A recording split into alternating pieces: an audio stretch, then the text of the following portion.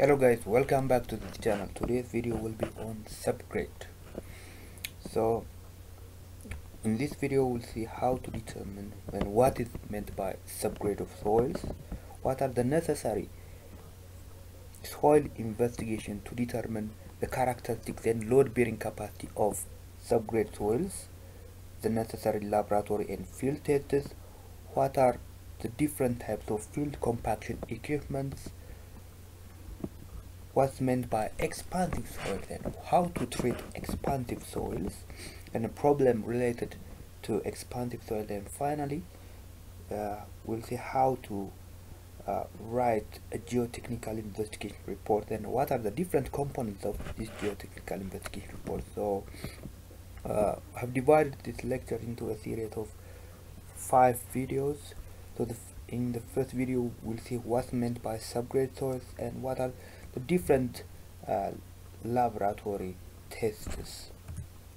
So what is subgrade? Subgrade is a supporting ground below supporting ground of pavement structure. It is found immediately below base and sub-base quarters. So as you can see on the picture, this represents typical section of a flexible pavement.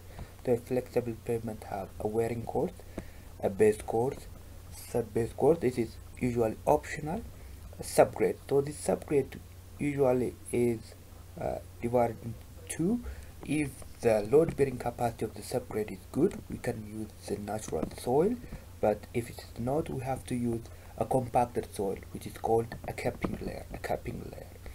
And this picture represents if you have an axle load or a vehicle's axle load, you can see that the load intensity decreases with depth.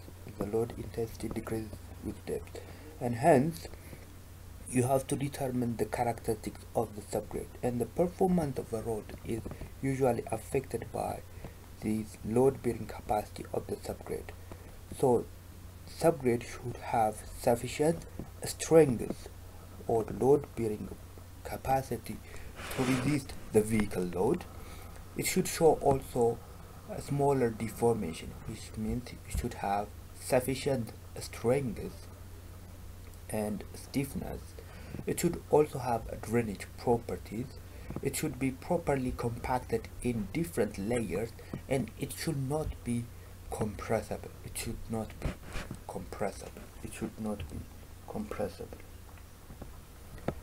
So what are the different what are the soil investigation? What is meant by soil investigation? Soil investigation includes identifying the characteristics of the soil. We identify what type of soil is dominant in that region, as well as what is the shear strength capacity of the soil, because soils should have sufficient shear strength to resist the applied load. So the phase of soil investigation is divided into 5 phases. We have desk study, site reconnaissance, soil exploration, laboratory and field testing, and finally writing a geotechnical investigation report. During desk study, prior to commencing a site visit, by referring different types of topographic and contour maps, we can identify the elevation and the land feature of that area. We can know what type of terrain we expect. Is it rolling? Is it a flat area? Is it escarpment? Is it mountainous? We can also identify the type of soils using geotechnical maps. We can also see whether there is an existing water body using hydrological maps. We have to also identify utility lines such as power transmission lines or telecommunication lines prior to investigation. Once we have determined this condition and gathered sufficient information, we make a site visit to identify access conditions and nearby structures, the condition of nearby structures. We can see whether there is a previous development or gradation on site. We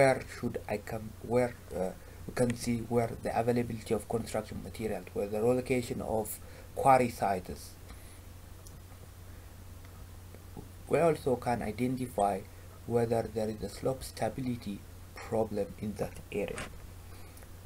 So if we have identified such conditions, then the next stage will be soil exploration. Soil exploration is determining the characteristics of the soil, either using test pits or boreholes. If the investigation depth is limited to 3 or 4 meters, we can use test pits. But if the investigation depth exceeds that conditions, we have to use boreholes or boring. So during the soil exploration, we identify the type of material or type of soil. Is it sand? Is it gravel? Is it cobbles? Is it silt? Is it clay? We can also identify the strata or stratification of different layers. We can also identify the location of groundwater levels. So after soil exploration, we proceed to laboratory and field tests. During laboratory tests, we conduct two tests: identification or characteristic tests such as gradation tests, Atterberg limits, free swell tests. So these tests indicate the types of soils that are encountered on the site, and strength tests such as unconfined compression tests can be a tracheal test, a directional test, or if you have in situ field tests like DCP tests or SPT tests, give shear strength parameters of the soil such as cohesion and angle of internal friction, which are necessary to determine load bearing capacity of the soil. Finally, based on this laboratory test result, we can write a geotechnical report which includes the results of the laboratory tests and conclusion and any recommendation to mitigate any encountered problems such as close groundwater levels or expansive soils. So what is test pitting and sampling? Test pitting is by excavation a series of test pits. We can recover disturbed and undisturbed samples which will be further used to determine the characteristics of the soil. So these test pits may be allocated along the center line or offset from the center line in road construction. So these two types of sampling are disturbed samples and undisturbed samples.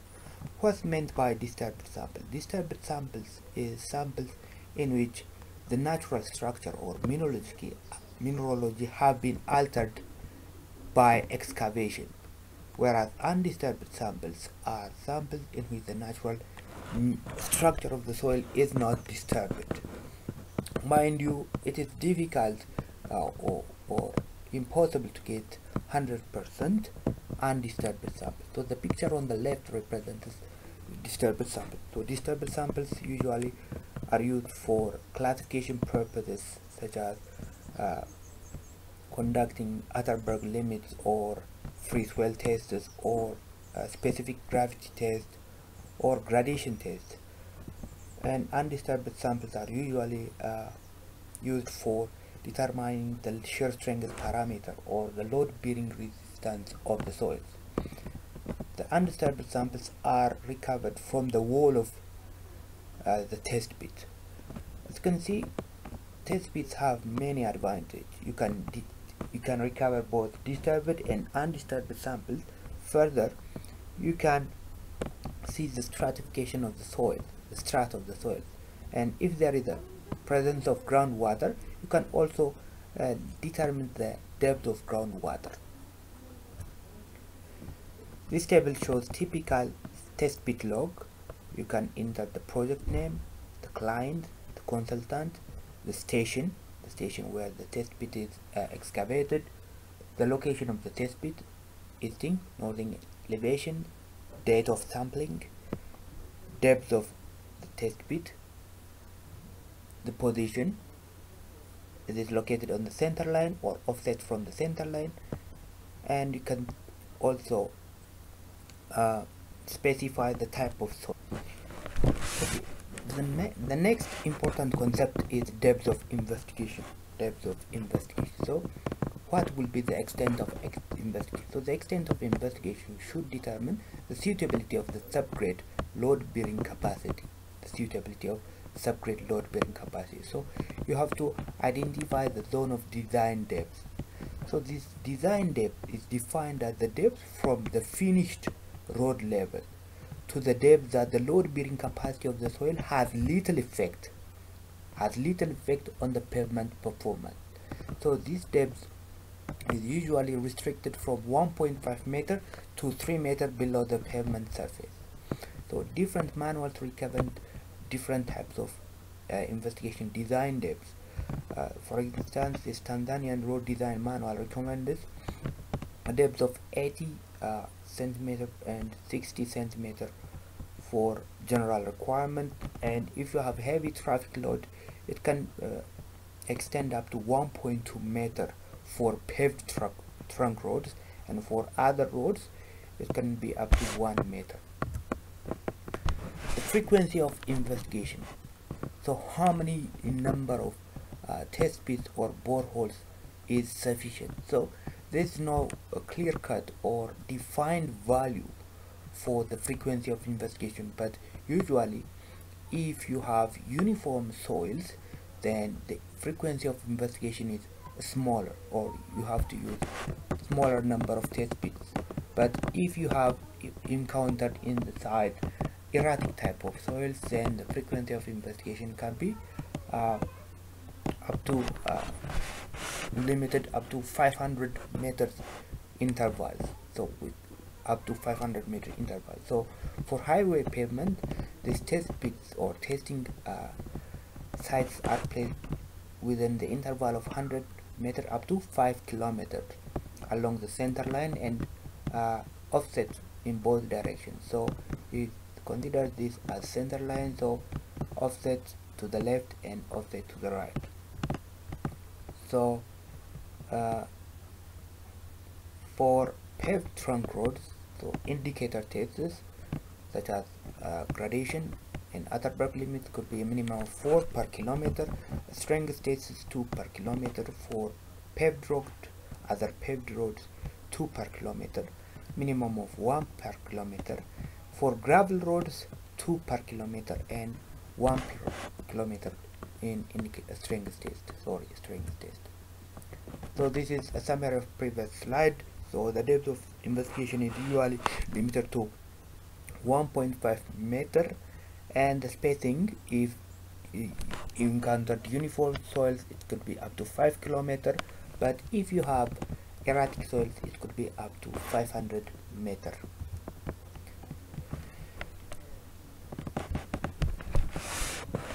So what are the different essential laboratory and field tests to evaluate subgrade soils? So these are a summary of tests. You have particle size distribution, Atterberg limits and linear shrinkage. You have Proctor, California bearing ratio, CBR, in situ field test, DCP, soil classification, and free soil tests. Particle size distribution or gradation. So the particle size distribution is used to identify what type of soil is present in that area. So we have once the soils could be either dominantly gravel, sand, silt, or clay. So to know the percentage of the soil, we have to conduct this mechanical particle size distribution process, and that's known as particle size distribution.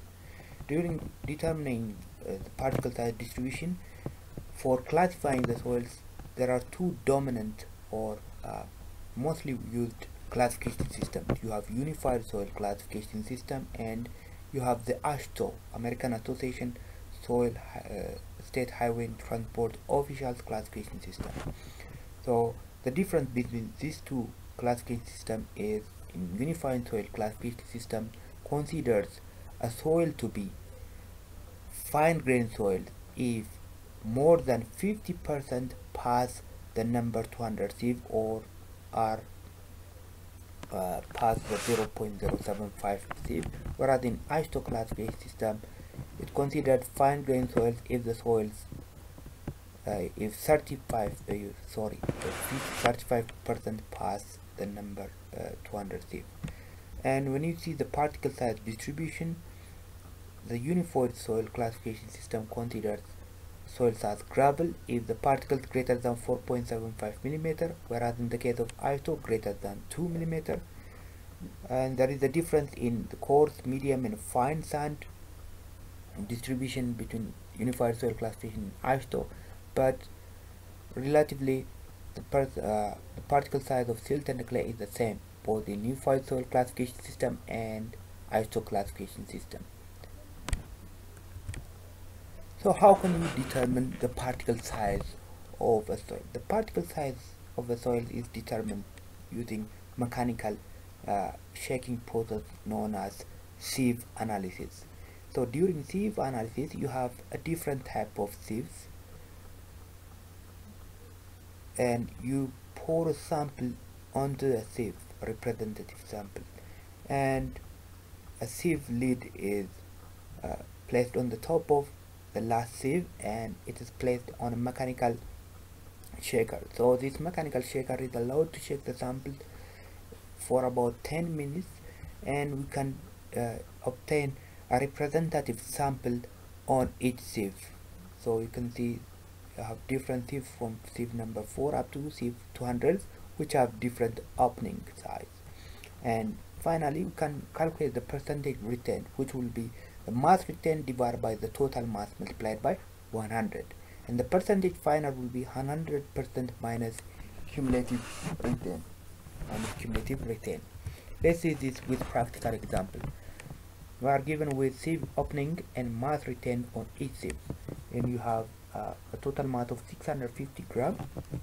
We are required to plot the particle size distribution and determine the amount of coarse and fine grain soils using unified soil classification system. So the first step is to construct a table having sieve opening, mass retained, percentage of retained, cumulative retained, and percent final. So this information is given in the previous table. To calculate percent retained will be mass retained divided by total mass multiplied by 100. And the cumulative retained will be the mass retained on that sieve and the prior sieve. So for example, for number 4, it will be the mass retained on number 3/8 inch plus number 4 sieve, so it will be 8.2. For number 10, it will be the mass retained on number 10 plus number 4 plus number 3/2, and we'll fill the rest using similar fashion. So the percentage final will be 100% minus cumulative retain, so 100 minus 0, it will be 100. For number 4, it will be 100 minus 8.2, will have 91.8. So in similar manner, we'll fill the rest of the values. So to plot the particle size distribution curve, the particle size are plotted on semi-log paper, semi-log graph, where the particle size on x-axis in log scale and the percentage passing on ordinate scale on the y-axis. So this curve represents the particle size distribution. So percentage of silt and clay will be particles less than 0.075, which will be 15.4. Percentage of gravel will be particles greater than 4.75, and hence it will be 100 minus 91.8. Percentage of coarse sand is between 4.75 and 2, hence 91.8 minus 80.1.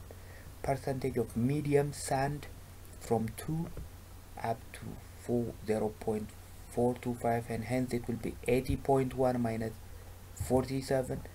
And finally, for fine sand, it will be 0.425 and between 0.425 and 0.075, hence 47 minus 15.4. So this is how you calculate the percentage of fine grain soils and coarse grain soil.